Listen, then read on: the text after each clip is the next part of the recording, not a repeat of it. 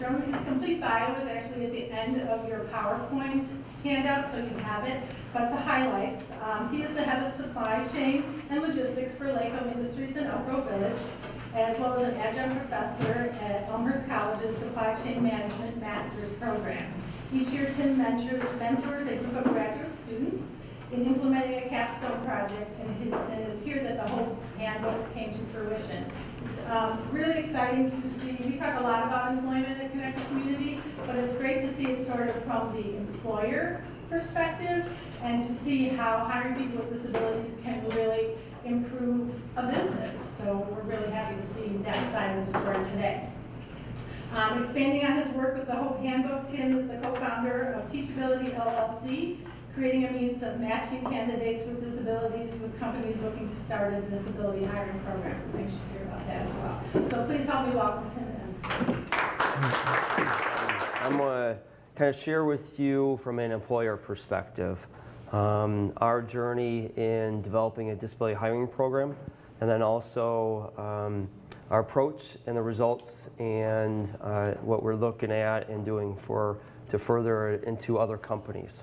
So with that being said, I want to start off today with a little video that we created of the program that we implemented at Laco Industries.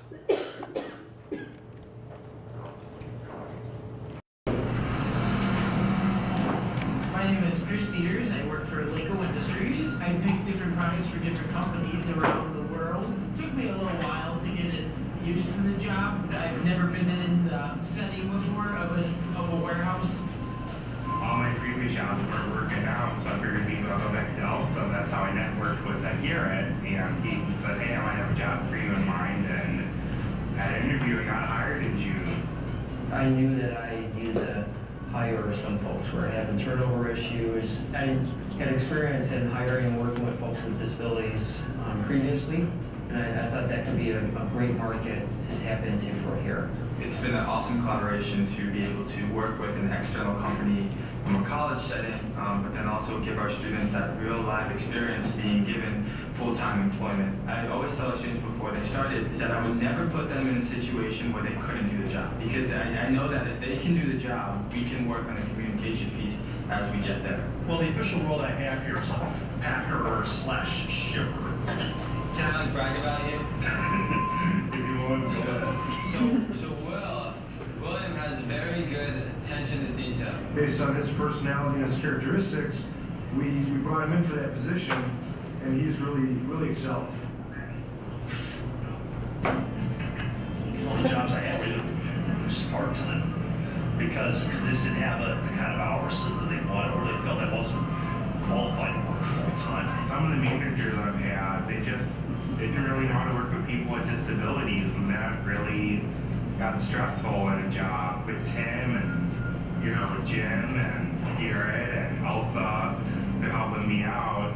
I think they're kind of getting to know us more with people with disabilities. The supervisors, supervising staff are more understanding than those in other places. We're not training just the students, which I think this is how it's been done in the past. We're training the staff at Laco on how to work with our students. I think that's the biggest piece of this model is of why it works out. So what we did was we took away the unknown. You know what I'm saying?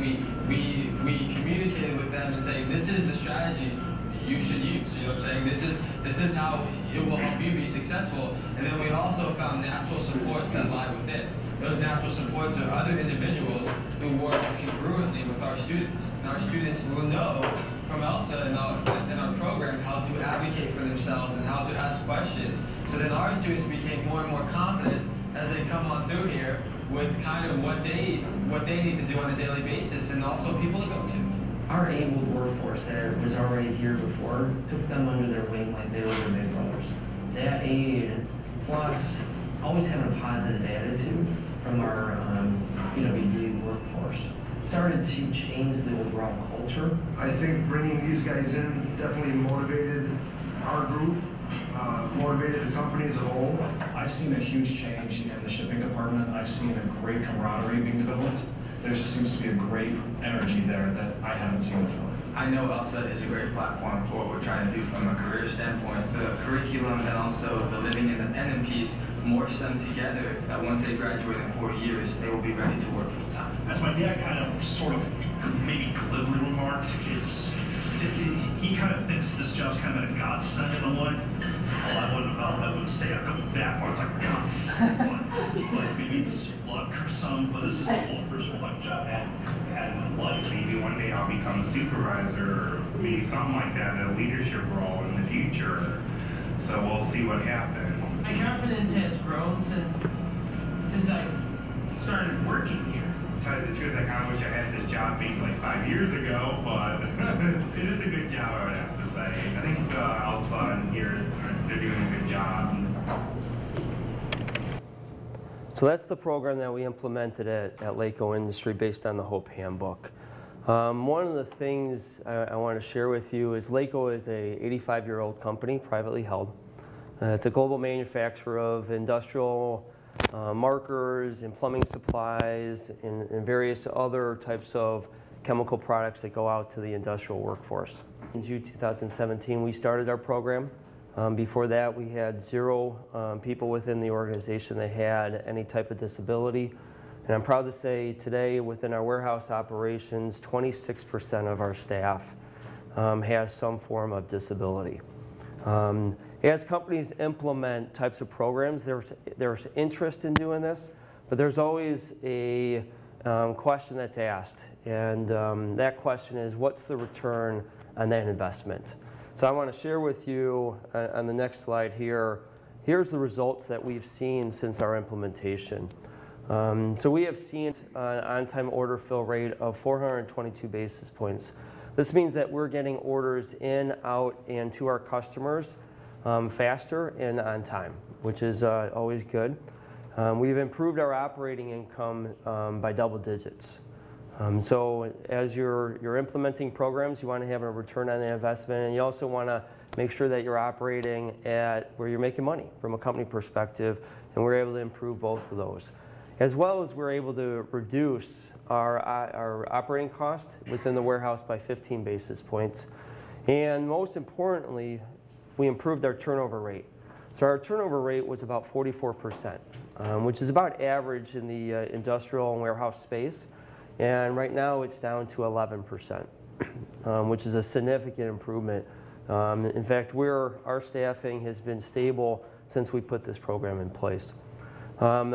Another thing is safety. So one of the questions that was asked was, would it be safe for them to work in an industrial workplace? There's forklifts, there's machines that were making products. Would it be safe? And I'm proud to say in 24 months we've had 0 incidents within our operation. So the HOPE Handbook is really an idea that I came up with many, many years ago. My journey to create a disability hiring program started in 2008. I was working for a large retailer, and Randy Lewis and Walgreens started to highlight that they were implementing disability hiring programs within their warehouses across the U.S. and sent out a video, and that video landed at our executive team, and they say, hey, this is a great idea. We want to do this. Figure this out. And one of the first questions I did was I reached out to a lot of different agencies, and it was a great response and said, hey, we have people, here's the people, we can have them employed. But I had one question that bothered me, and it concerned me, and I wanted to know, was my facility ready to start a disability hiring program? Were we ready as a management team to manage differently and manage folks with disabilities? And I couldn't find anyone that could really evaluate the operation. So I left, and my career journeyed on, and I ended up working at Walgreens. So I got to learn how Randy and the team there implemented their program, their transitional work group program. And we opened up tours. We had lots of companies come in and tour our facilities and say, hey, this is great, we want to do this. And they had the same questions I had back in 2008. I don't know if we're ready. So one of the nice things about being an adjunct professor at Elmhurst is I get to mentor a group of students every year on their capstone project. And I had an idea of, well, what if we look at this from a supply chain perspective and develop a handbook that could help identify how to implement a disability hiring program. And that's what we built, and we called it HOPE. We broke it into 4 different components. Hiring, opportunity, preparedness is the most important component of that, and then the execution. And then as we were authoring this handbook, we wanted to go and test an implementation, and that test was at LACO. And so you're seeing the results of the work that we put into this handbook and the results of the program that we put in place. The drive for HOPE really is, right now everyone's talking about the unemployment rates. It's the lowest it's been since 1969. And a lot of companies are having struggles in finding people in their traditional means. So 40% of employers are having difficulty in filling positions. These signs are me just walking up and down the block that LACO is on. So everyone around our building, they're out looking for people to employ, and they're having struggles with this. 24% of the folks that I've seen research on, leading reasons for not finding folks is they don't even have anyone applying and trying to tap into different areas, and they're just not finding any folks available through the traditional means. And that's where we think we can do and make a difference from an employer perspective. A lot of options that companies go through, and I went through all of these heading up my operation. You know, we extended overtime, which is great, so people are making more money, but we're tiring them out. And everyone likes to have balance, so overtime is not always the solution. We also looked at increasing our temporary workforce and our partnerships with temporary agencies. But if there's no one in that candidate pool, it doesn't matter how many agencies you work with, there's nothing there. We also looked at increasing our pay, and we increased our pay to our workforce. But when you're working them overtime and they lose that balance, they're going to leave anyway. So making more money isn't always the solution. So the last one was finding an alternative pool of candidates, and that's what we looked at. We looked at, can we look into that untapped workforce of a disability workforce that are very much mainly capable and willing to work, but can we tap into that within was one of our options. So the options and the potential is the unemployment rate for folks that are willing and able to work that have some type of disability is more than double that of the able workforce. So there are folks out there that are willing and looking, and they're looking for full-time work. We just got to find those individuals and match them into the appropriate format. I'm proud to say at LACO, all of the folks that we have hired, they are working full-time. They're making the same wages as everyone else in the building. They're part of our union workforce. They get full benefits, and there is no difference between our people with disability workers or our able workers. We all look at each other as one. Out of the United States, these are some of the facts that I found, is that only 17.9% of people with a disability are employed. 10.5% is the unemployment rate, was the last one I was able to find. And almost 40% of folks have never been employed. So if you think of the traditional means of going out and applying for a job and finding folks to fill your jobs, one of the things that you ask for is, tell me about your work experience. Well, if I've never been employed, how can I give you anything about my work experience? So to me, I see that as a gap and a barrier, and that's something that we want to overcome. Also, you know, workers with disabilities, they look at the traditional means. Most of them are, companies will take a chance on them, but will only put you in these jobs, these tasks. You can work part-time. I don't know that nervous energy of, can we really do this? And from my experience at Walgreens and at LACO, absolutely. Absolutely. These folks, they work as hard or better than some of our traditional folks.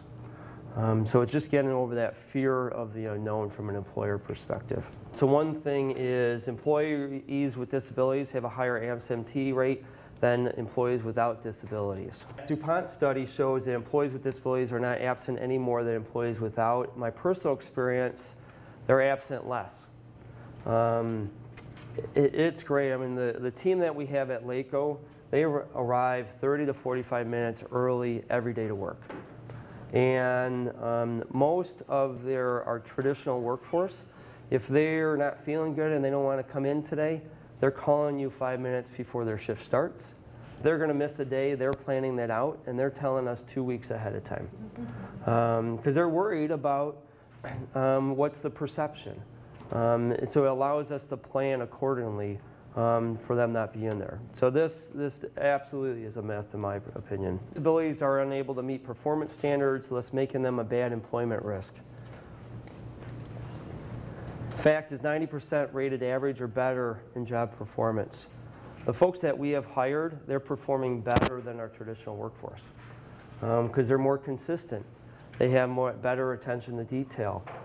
So they have learned over the years how to advocate for themselves, but they're also very good at advocating and saying, hey, this isn't following the process that you told me.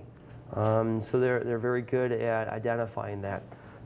So we've seen a much better performance from that. Accommodating a disability hiring program is costly. This is definitely one of the things I have heard over the years. Fact is 78% of costs are under $1,000. 51% of them are under $500.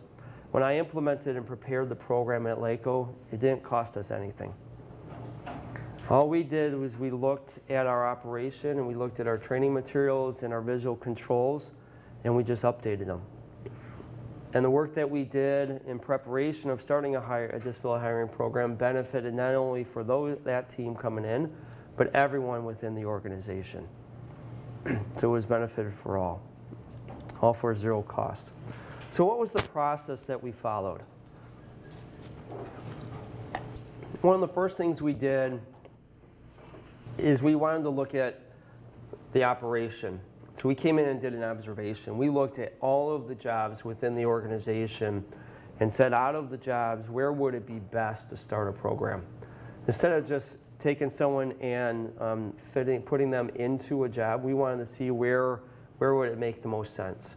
And what we looked for is more repeatable tasks as a starting point. So once we identified those areas, then we went in and did a survey. And I'll show you that survey. We looked at our current staffing condition, and we also looked at the local marketplace for talent and see where we source folks. So from an observation process, are the job tasks able to be separated and performed by different individuals? Do they use computer equipment? Do you have to use forklift equipment? Do you need math skills? All those different criterias as you're trying to look at that operation and the tasks within that area. And then we documented those observations. After we documented those observations, then we went in and said, these are the top areas that we should focus in and dig a little bit deeper. As we did that, we did a survey, and we did a survey of the leadership team, but also the co-workers within that area, and asked them some very simple questions. One is, do you know anyone that has a disability? Have you ever worked with someone that has a disability? Would you be willing to work with someone that has a disability? If one of your team members required assistance, would you be willing to help them and assist them? So out of these types of questions, we got to feel what out of the workforce, their peers, would they be willing to go down this journey with us? And after that, we kind of stack ranked all of the responses and determined this is the area that we should start this program, because not only is the task ready for it, but the team's ready for it. And that's where we kind of started. Instead of just trying to do it everywhere, we honed in and starting as one starting point, and then perfect that, and then we can build upon it. The next phase is really the preparation, and here we broke it down into different steps of understanding the job. Are there any modifications that's required? partner identification, most importantly sensitivity training, and then creating a safe zone. And I'll walk through those. From a understanding of the job, so we had them come in, so they went through the new employee orientation, when they did the actual job training. And as they were being trained, they documented the steps, each one of them, and rated them 1 to 3. So a 1 is it's pretty intuitive to understand. A 2 is a little bit more difficult and I have to ask. A 3 means I needed retraining. And as what we did is, as they looked at that, the team said, all right, let's look at the 3s and how do we simplify the processes to get them down to a 1? And would it be training materials? Would it be visual controls? Would it be just a little checklist worksheet for someone to follow? And that's kind of what we built through the first training process. We implemented that. That was one of the first steps, and that was an easy step for us to do. And not only did it benefit our current employees, but every new hire that came into the building. Next thing is we went out and looked at how do we hire. Some companies, in different companies follow different programs. They have a temp to perm program, which is they partner with temporary agencies. Some they do direct hire. As soon as you come in, you're a new employee and you get all the benefits and you're raring to go. And then other ones, you're working through staffing agencies to find the workers for you. And there's a gamut. So at Laco, most of our workers come in through a temporary agency. And after 60 days, we start the transition process of converting them to full-time. For our PWD initiative, we brought these folks in direct hire right away because we did a different type of matching process to get them in the board, and I'll show that here in a minute. And then we identified local agencies, and with us, that was the great thing of me working at Elmhurst College is I was able to tap into the ELSA program and hire graduates of the ELSA program as we started our journey. And then we also looked for employer networks, not-for-profits. We have hired other individuals outside of the ELSA program now, and it's because they've heard of the program that we are implementing and they've contacted us directly. Sensitivity training with any new program requires some type of training. So we focused, Garrett in the video talked about how we really trained the management team and how to work with folks with disabilities. And we did a series of trainings and videos. We did what-if scenarios and role-playing, all that type of stuff to prepare the team. Because in businesses, most managers and supervisors, they don't engage with their staff unless there's a problem, something they need to work on. And what I have learned over the years is someone that has a disability, they like the positive reinforcement. If you're only working and communicating with them when they have a problem, they internalize that and they get overwhelmed by that conversation and they feel like they're in trouble. And then because they fixate on that, their performance goes down because they're so worried about being in trouble. And we wanted to reteach our management staff that over-communicating is a good thing. And we put in a program that we called the positive sandwich. So that positive sandwich is you start, whenever you interact, you start with a positive statement. Then you talk about what you should work on. And then you end with a positive statement. And we increased our communication. So instead of just talking to someone when there's a situation, it's throughout the day, hey, how are you doing? You're doing a great job today. I love your effort. We need to get these orders out. Thank you for doing what you're doing. And just those little things throughout the day has made a big difference. And not only do we do this with our folks that have disabilities, we do this with everyone. And we've seen a better performance across the entire board. And most importantly, we've seen an improved morale across the organization. because they're taking more pride. One of the things that we also talked about is interviewing. So when you go to interview someone that is traditional, you're asking a lot of questions. Tell me about your work history. Tell me what you've done. What do you like? What do you don't like?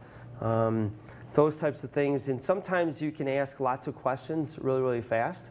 Or you don't allow enough time for someone to process and answer. So we found this video, I'm going to show it to you, that we showed with our management team to give them a perspective of someone that has a disability and how they interpret someone giving them interview questions. Please, follow me. Congrats on all the awards. So, tell me about yourself.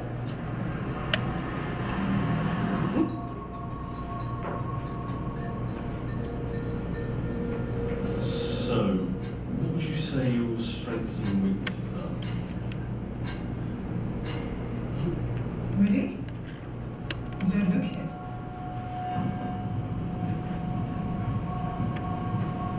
Just so you know, the role has changed ever so slightly, but it's nothing major. Let's find out a bit about you. So what experience do you have? What skills, what abilities? Anything?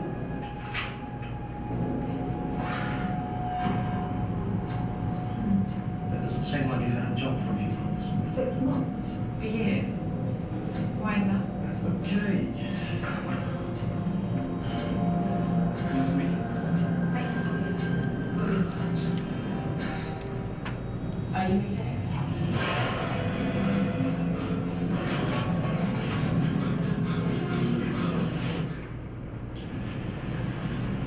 I'm not unemployable, I'm autistic, and sometimes I get too much information.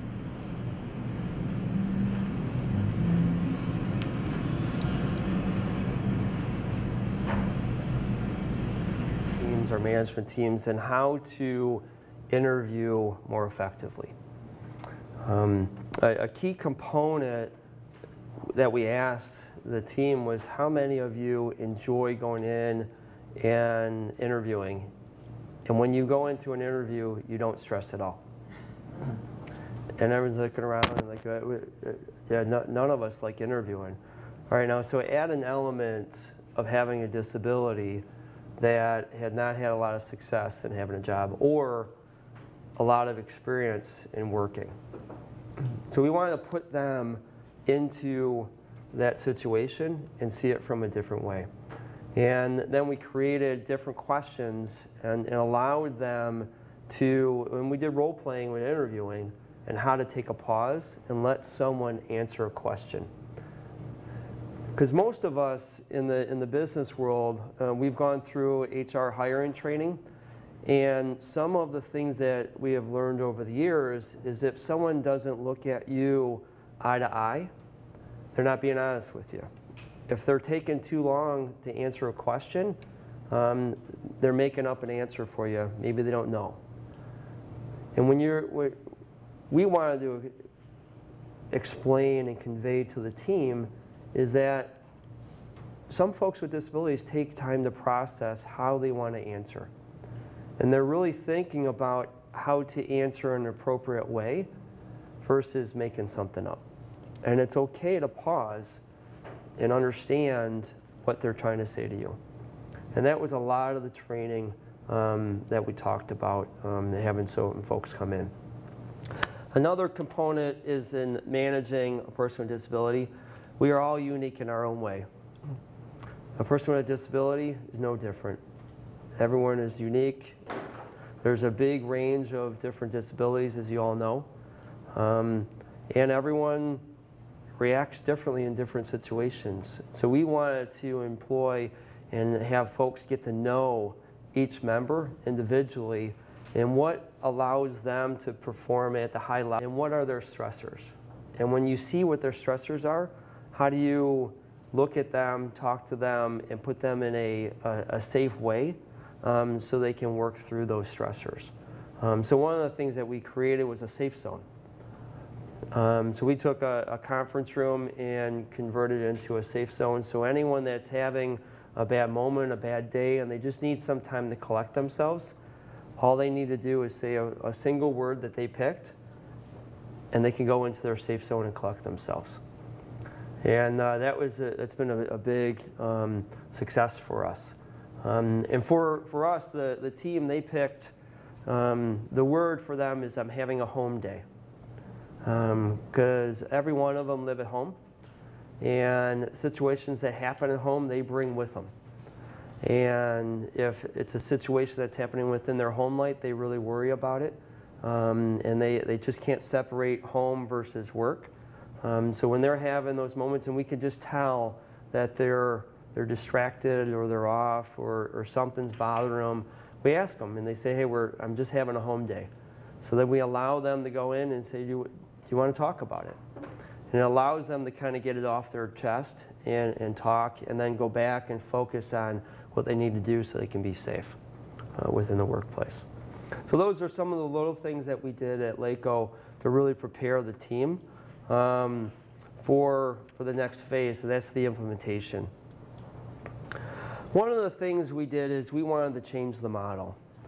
Knowing that 40% of folks have never had a job, so don't have experience, or they have experience in jobs, stocking shelves, bagging groceries, getting carts, working in food service, they might not be to the best of their characteristics. And in the business world, what we have done over the years is every job that we have identified job competencies. So these are the competencies that we're looking for an individual to have to be able to perform this job at the highest level. So we took those job competencies, and what we did was we created this form. There's 20 questions on this form, and it really looks at a person's characteristics. So what are your characteristics? Are you a great listener? Are you one that can overcome different situations and problem solve? And based on those characteristics, we did a match to the job competency. So William, in the video where his dad said this job is a godsend for him, William's 35 years old. He's never had a full-time job. The longest time he's ever been employed has been 6 months. And most of his jobs have been stocking shelves in retail space. And what we were looking for, the job that William does, is he packs out our orders. So we have teams that go out and pick orders. They bring the orders to William and some other individuals, and they look like you're bagging groceries at the store.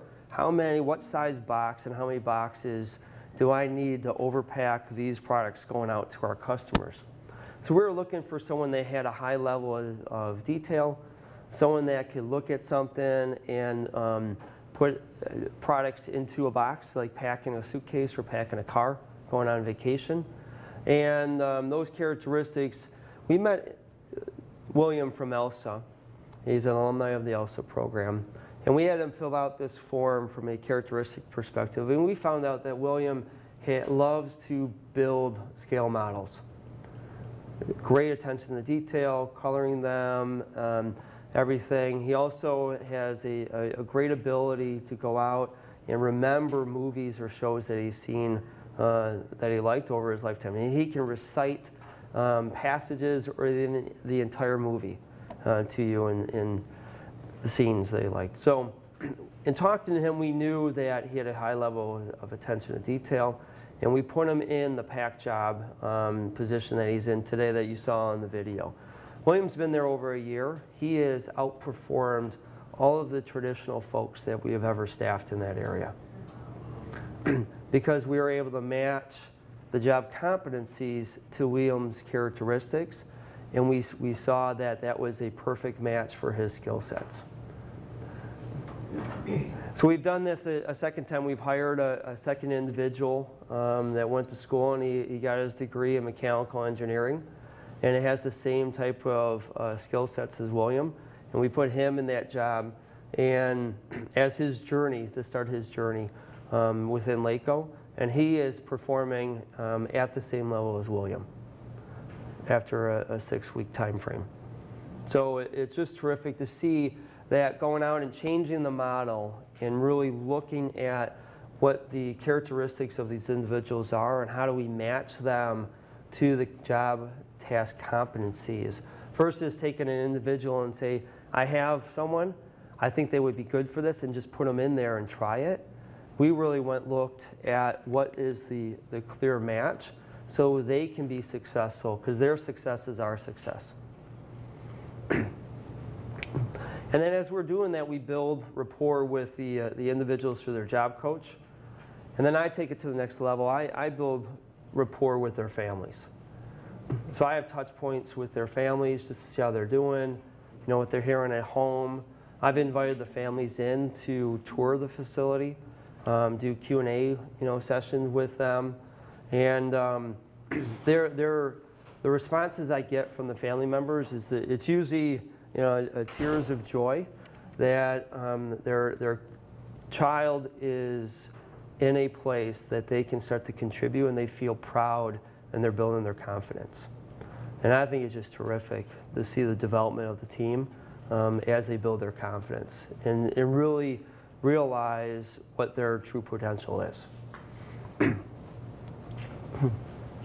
The job coaching piece of it, as we implemented, we worked with individual job coaches and had them come in. Even though we simplified the training, we wanted to partner with that job coach as well. And as we did that, we did 1 week of intense training and then reevaluated. If they were good, then we started to fade that support. If they needed more, we provided more. Because what we found is the more training we can do up front, the better it'll pay off in the long run. So we just partnered with the job coaches that they had. So the candidates that we got from the ELSA program, ELSA provided the job coordinator to come out and help us. And that was Garrett, who was in the video. Now some individuals, they didn't have a job coach. They had a parent. And they came in and evaluated if they needed a job coach or not. And then we showed them how we were training and doing all the materials. And they said, no, we think this should be good. We'll reevaluate if there's a need after they start. And then the other thing is we did a communication. So we have a daily meeting. So every day we start our shift with a daily meeting with everyone. And we talk about, did we accomplish our goal yesterday? So did we win? Were we safe? Were there any barriers yesterday for us to get our job done today? Here's what's on tap for us today, and here's what our plan is. And then we end with stretching. And then we go out and have one-on-one meetings once a week, with each of our people with disabilities. And after 6 months of employment, what we have done is we've created individual development plans. So they're all used to the IEP process. And what we do is we take that into a IDP process and say, hey, this is where you are. What do you want to do? What do you want to learn? And let's develop you a plan to get there. Because there's other jobs within the operation that you may be interested in doing. So let's see if we can get you prepared to go and do other things. Instead of just pigeoning you whole into this one area, let's really work on your career. And lastly, so we want to move from disability to ability. So in the beginning, what we've done is week 1, we had the job coach. So Garrett was on site for the first week, 100% of the time.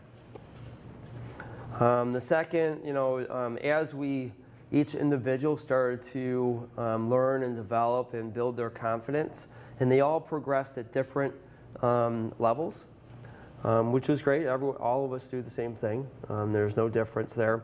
And we started to fade the job coach support because they started to build their confidence. And more importantly, they started to build friendships among their peers. So their friends started to help them and teach them as well. And that's because we went out and did the survey and did the sensitivity training in the beginning and prepared everyone that we're going to do something different, and we need to do this as a collective unit. And then really 3 to 5 months, job coach was there maybe once a week. In our instance, you know, Gary would come once a month just to visit. And now when he comes there, everyone's like, oh, why are you here today? And usually Garrett's coming to provide a tour, or we're working on other areas of the operation. And it's really has helped us. Overall, the biggest takeaway for us was the more short-term work that we put in, it's been a bigger long-term gain. And that's changing the model. You have to, and that's what I've been sharing with businesses as they're looking at this. You're going to invest more up front, but it's going to pay back for you in the long run. These are loyal employees. They love doing what they're doing. They love having the opportunity to do something and have a chance to show that they can do something. Yes. Yeah, so in the beginning, I'm part of the senior leadership team. So when I was struggling and hiring people and finding folks, and I wanted to bring this to the company, the reaction of our CEO was, hey, this sounds great, but I don't know if we're ready or if it will be successful here. So I said, I'm confident that we can figure it out. And he goes, again, I don't know if we are ready as an organization. The biggest return on investment that they were interested in was on the turnover rate. So when I was able to show that our turnover rate was 44%, and now that we're 11%, which is better than any other area in the company, that took notice. Yep.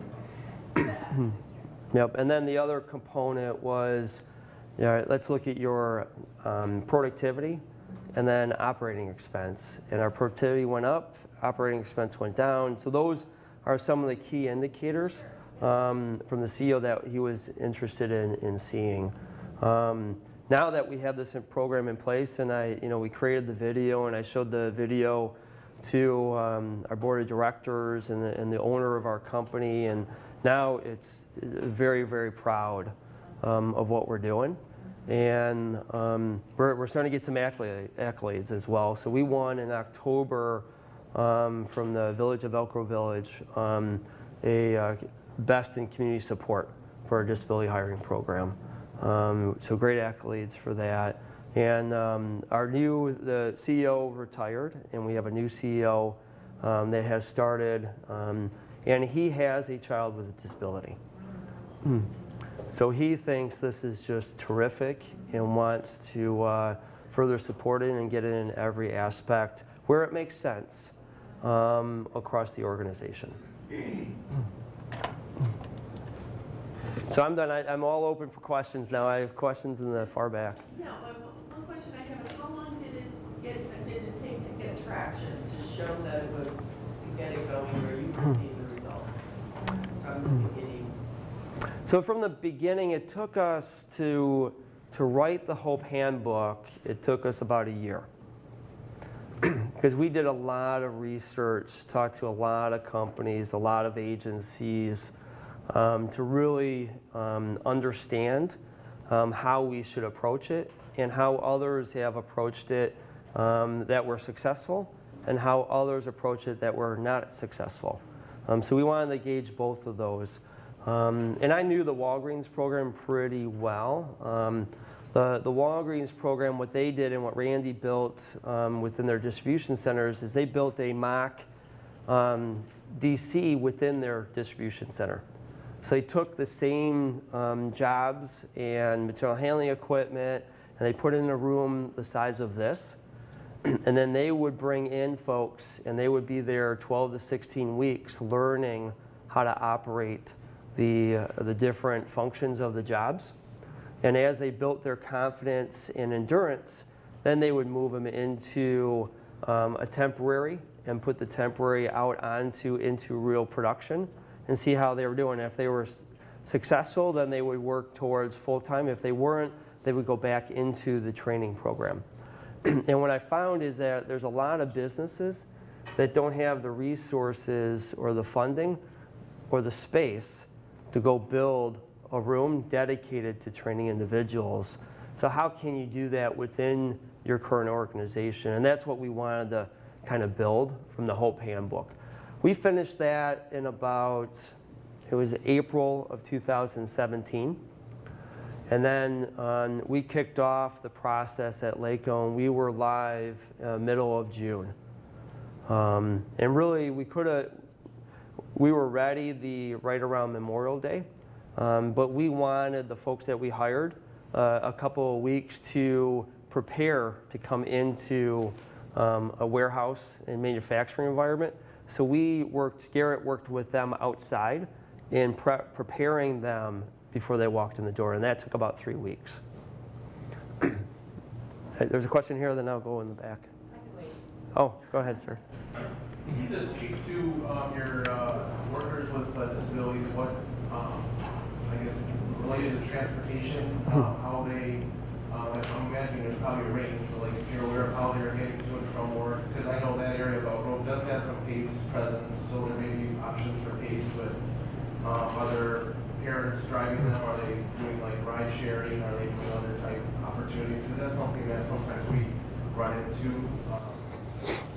All of the above. So some of our folks, they drive, and they're driving from the Naperville area, Batavia area, up in the northern suburbs. We have another individual that doesn't like the PACE system or Uber, so he takes a taxi every day. But he has started his journey, and that's Chris, the first one in the video with the safety vest on. He has built so much confidence that he is now starting his journey to learn how to drive. And then others, they have taken the PACE or the bus system.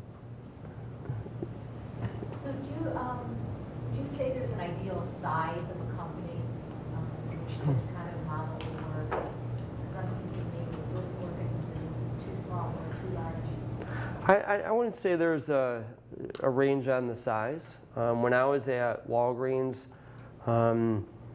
we had a facility that had 650 people working within the operation 24 hours a day, 5 days a week, and 48% of the team had some form of disability.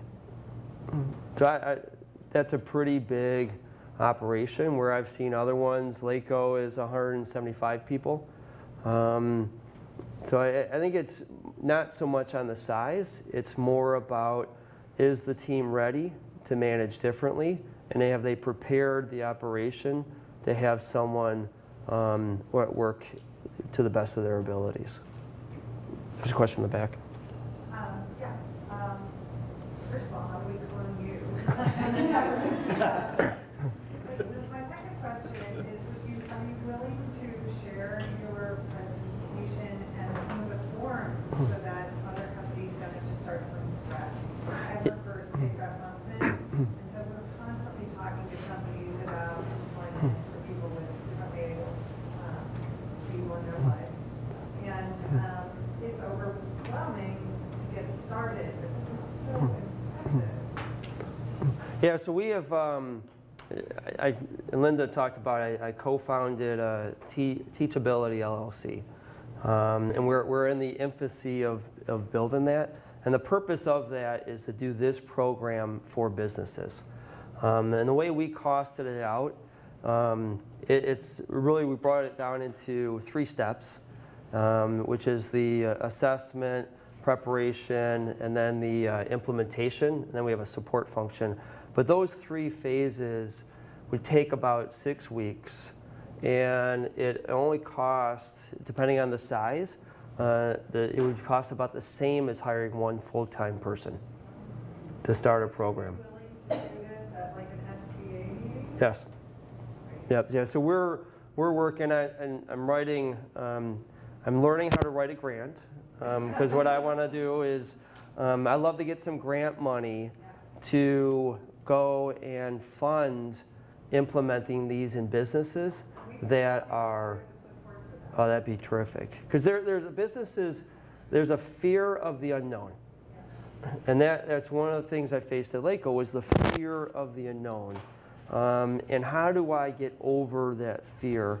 And if a company has to pay for that, they're a little bit more resistant. But if we can figure out how to tap into some grant money to say, hey, we'll get the folks to come in and do this for you, the grant will pay for it, and then we can source, and we want to partner with every agency across the Chicagoland area on all the different individuals, but find the right individual to the right job, and then expand it. So I'm mentoring a group of grad students right now, and we're replicating this program at True Value out in Harvard, Illinois.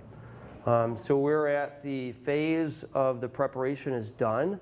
We are ready to kick off the implementation. And they're looking to have folks employed by the March timeframe. So that's where we're at. But we're looking, for other components, but we're starting, and there's a lot of interest. Yeah, so I don't know if everyone heard the question. It's have we partnered or thought about partnering with schools to share this program, the high schools and younger, to see and give them hope of what the potential of the future could be. And see role models. We have not yet, because we're really trying to focus in on getting a couple more businesses up and going, and then start to branch out from there. Because my biggest fear is, it's been a great success at LACO, but my biggest fear is to go into a company, they go through all of these processes, they're ready to go, and the management team, they forget something, and there's a misstep, and someone needs that safe zone, and they're having a bad day. And that bad day now allows the people that have that fear of the unknown to say, I told you it wouldn't work. And then they stop it. So that's my biggest fear, and I want to put something that's robust to put in place to push through and get past that fear, because we all have bad days. Whether we have a disability or don't have a disability, and we're all unique, and how do we help someone get through that? So we have a very robust program, and that's what we're trying to do in the beginning, and then definitely go out. I know Linda has a question. I do want to tell people, first of all, that the HOPE Handbook is available online. I downloaded it myself. If you have trouble finding it, just email CT. I'm sorry, what was available on the HOPE Handbook, the actual handbook. So if you have trouble finding it yourself online, just email us at CTC and I'll show you how to find it. But my question is, have you dealt with, or do you have recommendations for people who might have great skills but they're nonverbal? So they could never ever do an interview process, never ever speak the way some of the employees that you're showing, but they could still do the job. Yeah, so that's where we found, somewhat the characteristics, because you know that the characteristics, they possess all of this, and it's going and reaching out and working with the job coaches, and because the job coaches, they know those individuals, and if the job coach can give us a highlight of what we're going to be interviewing and a little bit about that individual, we'll have a better understanding versus just going in cold, because then we're trying to figure it out.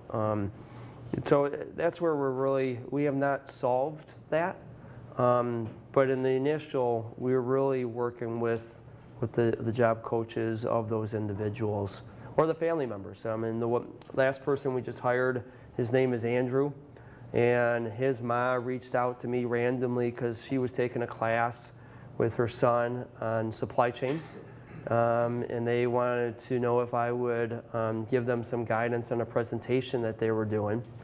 And then she reached out to me again and said, hey, I saw your video and would love to know if you know of any companies looking for to hire someone with a disability. And I said, hey, just to let you know that we are.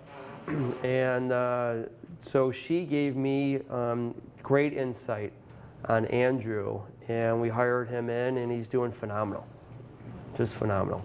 We just kicked off with, we're evolving our program. at LACO. So on one of our manufacturing lines, we're going to dedicate 90% of the team on the manufacturing line with people with disabilities. And then what we're going to do with Elmhurst is we're going to have a internship program with the undergraduates, and it'll be a year-long rotating program. So each of their semesters, so fall, spring, and summer, an undergraduate student can sign up for this internship program. They would work 5 days a week, 6 hours a day, it'd be paid, but they would be the job coach and liaison on this production line to get them exposure, management experience, how to problem solve, take them out of the classroom and see them right in a production environment. And we're building this program now. I have not found any programs like this in the Chicago area or across the US.